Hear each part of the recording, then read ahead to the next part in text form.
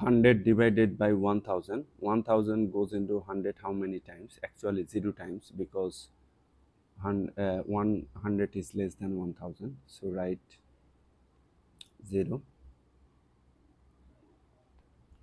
0 times 1000, 0.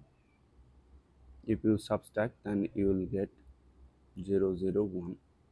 To continue this process, take a decimal, and now you are allowed to take any number of zeros according to your need. Bring down the first 0, but before this 0 there is a decimal. Decimal must come to the quotient. 1000 goes into 1000 how many times?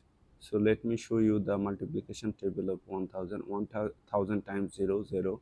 1000 times 1, just add 1000 with the previous step, that is 1000.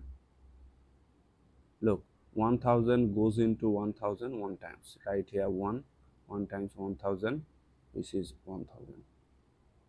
Subtract 0.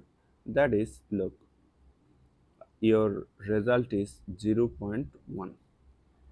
Now I am going to give you a trick that will help you to divide such type of number easily. Look, if you get a denominator like 10, 100, 1000, 10,000, that is, after 1, if you get a number where after 1 just you have 0, then write the numerator,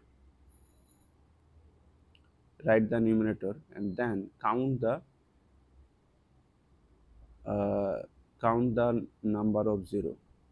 30. So decimal point will move 1 digit, 2 digit, 3 digit here. 0.100 means 0.1. After decimal, you can write any number of 0. These are equivalent, right? So this result and this result is similar.